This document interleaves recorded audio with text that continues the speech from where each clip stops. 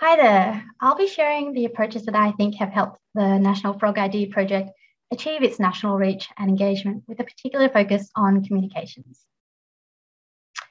The FrogID project is all about Australia's frogs. It's a free app for smartphones that is a frog field guide, and it's also a tool to record frog calls across the country.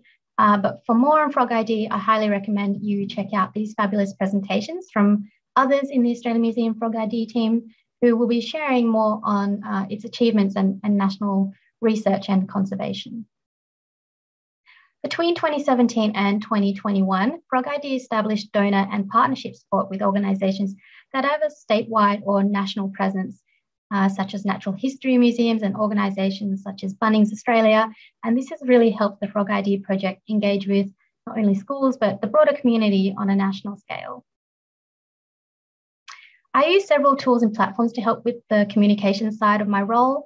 Several are free and offer a great way to create and schedule digital content for social media posts, newsletters, and also presentations. The Australian Museum Herpetology team produce blogs regularly, and these are really valuable in communicating the scientific outputs of the project to a general audience. There are also tools such as Canva, Photoshop, and Premiere Pro. They're really great to help edit and create digital content. Monday has been useful for internal cross-divisional collaboration on key tasks.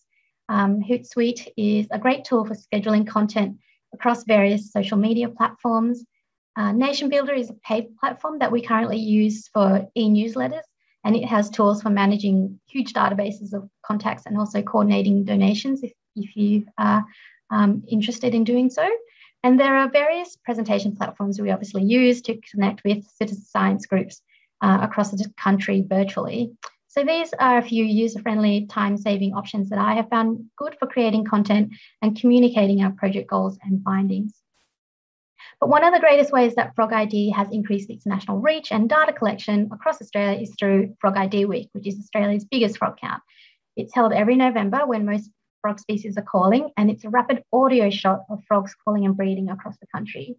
So these are SMART goals that our marketing team set for last year's FrogID Week. They're specific, they're measurable, they're assignable, they're realistic, so they can be achieved with the available resources that the project has, and they're time related, so you can specify when the result can be achieved. And so setting SMART goals really helps clarify ideas, focus efforts, and also use time more wisely with the resources available. Key communication strengths of FrogID Week include the direct feedback that citizen scientists receive from our frog call experts, and they really help, these messages really help relay our main call to actions, and also the Australian Museum's cross-divisional team working together on every aspect of FrogID really helps. A FrogID Week competition with a prize through a partner helped to leverage national reach and also helped perk the interest in new and existing participants.